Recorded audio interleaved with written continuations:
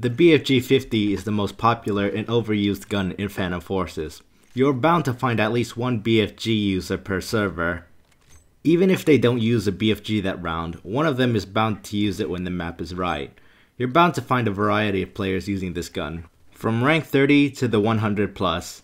But why do people use the BFG 50? The answer is rather simple. It's a rank 65 sniper rifle with the capability to one-shot torso in all ranges.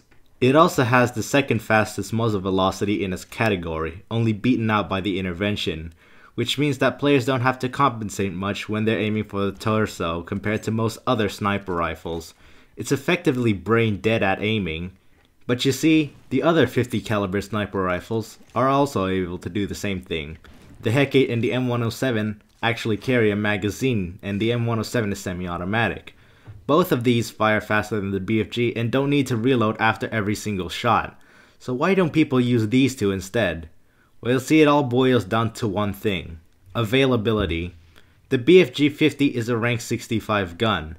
It's a pre-rank 100 gun, so you could spend credits to buy it earlier than say the HEC-8 at rank 150 and the M107 at rank 170.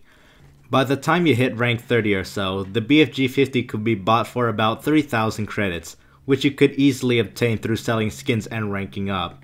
The HEC-8 and M107 will be well over 10k credits, which isn't as easily obtainable. The availability combined with the one-shot torso at all ranges makes it a go-to option for most players. Now what about the guys that could use the HEC-8 or M107? Well, you see, the M107 is slow despite being semi-automatic. Then why not the HEC-8? Well, I could see one reason. That's clipping. You know, the guys that will brag about whatever trick shot collateral quad feed they made after trying to do the same thing over and over again. The BFG is the perfect gun for that. Same goes with the SFG.